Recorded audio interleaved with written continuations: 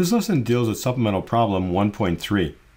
You can find this problem in the ECE201 ebook in the Chapter 1 Supplemental Problems on page 4.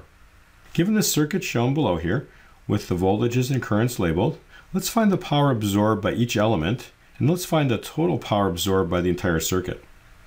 You may recall that power absorbed is current entering the plus terminal and leaving the minus terminal, and it's the product of the voltage and the current. So for element A, we have 4 volts and 2 milliamps, so 4 times 2 milli is 8 milliwatts. Now for device B, the current is leaving the plus terminal. If we change the direction of that current, this becomes a plus 3 milliamps. And so now the power absorbed then would be the current entering of 3 milliamps times 6 volts, or 18 milliwatts.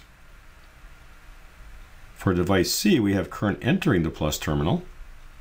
Okay, so it'd be minus 3 milliamps times 10 volts, so it'll be absorbing a minus 30 milliwatts. For device D, I've got current entering the minus terminal, leaving the plus. So let's turn the direction of that around as a plus 5 milliamps. So the product of 5 milli and 4 volts gives me 20 milliwatts.